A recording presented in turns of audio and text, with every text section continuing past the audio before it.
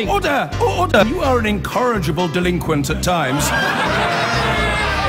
Behave yourself, man!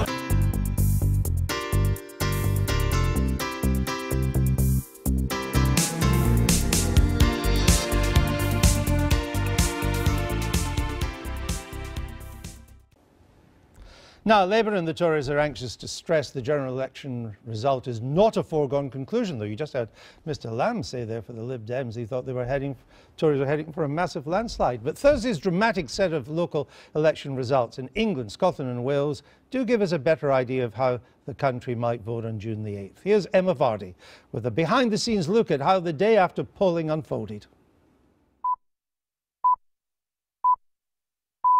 Good morning, it's 7 o'clock on Friday the 5th of May. The dawn of another results day. Anticipation hung in the air. Well, in the Today studio at least. Early results from the local elections in England suggest there's been a substantial swing from Labour to the Conservatives. While the pros did their thing, I needed breakfast. Don't tell anyone, but I'm going to pinch a sausage. The overnight counts had delivered successes for the Tories, but with most councils only just getting started, there was plenty of action still to come. It's not quite the night of Labour's nightmares. There's enough mixed news in Wales, for example. Looks like they're about to hold Cardiff, that they'll try and put a reasonably brave face on. But in really simple terms, you're 4 weeks from a general election, the Tories are going forward and Labour are going backwards, and UKIP have disappeared. How does it compare being in here to doing the telly? I can dress like this. Hugh, how do you prepare yourself for a long day of results then? We're not even on air yet, as you can see, and already in Tory HQ this morning there's a kind of, oh, we're a bit scared about this will make people think that the election's just going to be a shoe-in. Yeah, I think leave it like that, perfect. Yeah. I want the Laura look. Yeah, this is really good, isn't it? Well, you might recognise this place. Usually we're in here for the daily politics, but it's been transformed for the election results programme. Party's about to start. Conservative wins kept on coming. But hours went by without UKIP winning a single seat. It was getting awkward.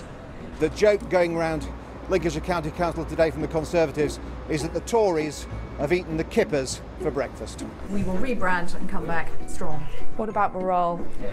Morale, I think, is inevitably going to take a bit of a tumble, particularly if Theresa May starts backsliding on Brexit. And then I think we will be totally reinvigorated. There are a lot of good people in UKIP, and I wouldn't want to say anything unkind, but we all know that it's over. UKIP press officer. Well, if you can drop me a line at job. UKIP weren't the only ones putting a brave face on it. Labour were experiencing their own disaster day too, losing hundreds of seats and 7 councils. If the result is what these results appear to indicate, those will be disappointing results. Can we have a quick word for the Sunday politics? We're doing a little bit of... And really quick question for the Sunday politics. How are you feeling? Downhearted or fired up for June? Fired up, absolutely fired up. We're going to go out there. We cannot go on with another 5 years of this. That's a man fired up. How's it been for you today? Tiring.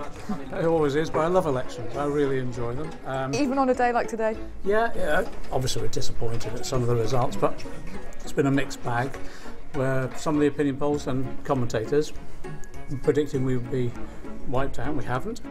As for the Lib Dems, not the resurgence they hoped for, but there was this. After a dead heat in Northumberland, the control of a whole council came down to the drawing of straws. This is the brains of the operation. The section of England in which we had elections yesterday was the section of England that was most likely to vote Leave. When you go to sleep at night, do you just have election results cycling through that mind of yours? The answer to is if that's still happening, I don't get to sleep, but there we go. Maybe practice some yoga. We got you a banana, if you need one. Thank you very much, and I have one. I'll keep it then. With the introduction of 6 regional mayors, Labour's Andy Burnham became Mr Manchester. But by the time Corbyn came to celebrate, the new mayor was nowhere to be found. We want you to stay for a second because I've got some results in from Scotland. I used to present news, as you probably know, so I used to present BBC Breakfast in the morning. The SNP had notable successes, ending 40 years of Labour control in Glasgow.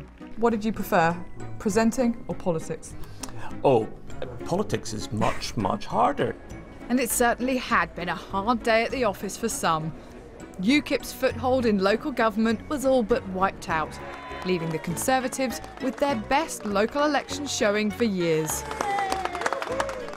So another election results day draws to a close, but don't worry, we'll be doing it all again in 5 weeks' time. For now though, that's your lot. Off you go, off you go. That'll do. See you in June.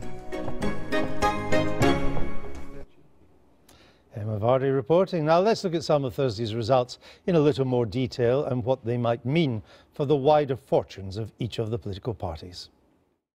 In England, there were elections for 34 councils. The Conservatives took control of an additional 10 councils, gaining over 300 seats, while Labour sustained significant losses. While the Lib Dems lost 28 seats, UKIP came close to extinction and can now boast of only one councillor in the whole of England. In Scotland, the big story was Labour losing a third of their seats and control of 3 councils, while the Tories more than doubled their number of councillors. In Wales, both the Conservatives and Plaid Cymru made gains, mainly at Labour's expense. There was some encouraging news for Jeremy Corbyn's party after Liverpool and Manchester both elected Labour mayors, though the Tories narrowly won the West Midlands mayoral race. And we're joined now by who else but elections expert John Curtis. You saw him in Emma's film there. He's now back in Glasgow. John, good to see you again. In broad terms, what do these local election results tell us about the general election result? Well, I think the first thing we have to remember is that what Theresa May wants to achieve in the general election is a landslide. And that winning a landslide means you really do have to win big in terms of votes. Now, the local election results certainly suggest that Theresa May is well on course to win the general election, at least with 4 weeks to go, and of course people could change their minds. We all agree that the Conservatives were double-digit figures ahead of Labour in these elections. However, whereas the opinion polls on average at the moment suggest there is a 17-point Conservative lead, and that definitely would deliver a landslide, it seems, however, that the local election figures, at least in England, point to something closer to a 11-point Conservative lead.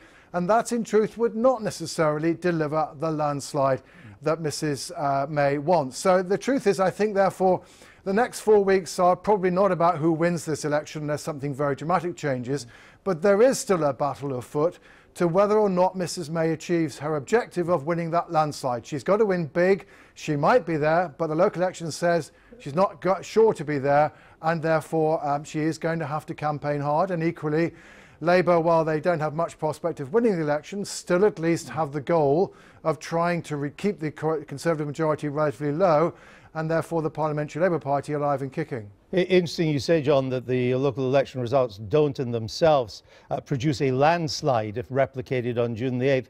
But when I looked at when local elections had taken place before, a month before the general election, it was in 1983 and 1987. The Tories did well in both local elections in these years, but come the general election, they added 5 points to their share of the vote. If that were, there's no reason that should happen again, but if it was, that would take them into landslide territory. Oh, absolutely right, yes. If the Conservatives do 5 points better than they did in the local elections, they're definitely in landslide territory. The thing, however, of course, we have to remember in 1983, the Labour Party ran a relatively inept campaign, and we know their support fell away during the campaign. And in 1987, David Owen and David Steele couldn't keep to the same lines, and therefore the alliance didn't do terribly well. So I think that just underlines that how well the opposition campaign in the next 4 weeks does potentially matter in terms of Theresa May's ability to achieve her objective. And I think it is worth noticing, even in the opinion polls, really 2 things have happened so far. The first is undoubtedly UKIP voters, a significant slice of them going to the Conservatives. That helped to increase the Conservative lead in the polls. But in the last week or so, Labour's vote seems to have recovered to some degree, so that the party is now not that far short of what Ed Miliband got in 2015, and therefore the Conservative lead is back down to the 16-17 point mark with which we started. So I don't think, again, we should necessarily presume that Labour are going to go backwards in the way, for example, they did in the 1983 campaign. John, I want to finish by asking you if there are some deeper forces at work here and whether referenda in this country are producing realignments in British politics. I'm thinking that the Scottish referendum has produced a kind of realignment in Scotland, and then in a different way, the Brexit referendum is producing a realignment in England and Wales. Do you agree with that? You're quite right. Referendums are potentially highly disruptive in Scotland. They help to ensure that the constitutional question became the central issue, and the 45% of people who voted yes have been pretty faithful to the SNP since, although in truth the SNP put in a relatively disappointing performance in Scotland on Thursday. Equally south of the border, certainly on the Leave side, it's very clear that increasingly over the last 12 months, and particularly in the last few weeks, the Conservatives have corralled the Leave vote inside their tent. Somewhere between 3/5 and 2/3 of those who voted Leave now say they'll vote Conservative. The figure last summer was only around 50%. However, on the Remain side, the vote is still fragmented. There's some of them quite going to vote for the Conservatives. Are they going to vote for Labour? Others voting for the Democrats. And in a sense, the reason why Theresa May is in a stronger position she is not simply because the Leave vote is indeed being realigned, but the Remain vote hasn't. All right. John Curtis, as always, fascinating. Thank you for joining us. John McGuinness, let me pick up on this, because you can go through polls and wonder who's up, who's down. But I wonder whether these two referenda, the Scottish one and then the Brexit one, have produced some quite fundamental changes. For example, in Scotland, the real division now is the dominant division is between a centre-left nationalist party and a centre-right unionist party. And that's had the consequence of squeezing Labour out quite considerably in the argument, never mind the Greens or the Lib Dems. And in Britain, the Brexit, in London, England, Wales, the Brexit referendum seems to have produced a realignment of the right to the Tories' advantage and some trouble for the Labour blue-collar vote in the Midlands and the North. Yeah, in England we've got half of a realignment. So it works for the pro-Brexit right of centre end of the spectrum, but not for the other half. And it is remarkable that in the last century we had people like Roy Jenkins dreaming of and writing about a realignment in British politics as though it could be consciously engineered. And in fact what made it happen was just the calling of a referendum. It's not something that you can consciously put about as a politician. It flows from below. When the public begin to think of politics in terms of single issues or dominant issues, such as leaving the European Union, rather than a broad spectrum designed by a political class. And I wonder whether now Remain have it in them to coalesce behind a single party. It doesn't look like they can do it behind Labour. It looks like the Liberal Democrats are too badly led and frankly too small in Parliament to constitute that kind of force. The closest thing there is to a powerful Remain party is the SNP, which by definition has limited appeal south of the border. Because it's confined to Scotland. So it is half a realignment. There is some, we don't know whether it's permanent, we don't know just how dramatic it will be, but there is some kind of realignment going on. And at the moment, it seems to be a realignment that by and large is to the benefit of the Conservatives. Well, without a doubt, and that can be directly attributed to the kind of disappearance of UKIP from the political landscape. I have been saying since the referendum that I thought UKIP was finished. They still seem to be sort of staggering on, and under the illusion, we heard Nigel Farage, some people may have picked up on it this morning on one of the other political programmes, saying that UKIP still had a strong role to play until Brexit actually happens. But I think it's very, very hard to convince voters of that, because they feel that with the result in the referendum, that was really UKIP's job done. And those votes are not going to the Labour Party because of all the flaws with Jeremy Corbyn's leadership. They are, in fact, shifting to the Tories. What's your thoughts on realignment? I agree. I think the key issue was the referendum, and it has produced a fundamental change that few predicted at the time it was called.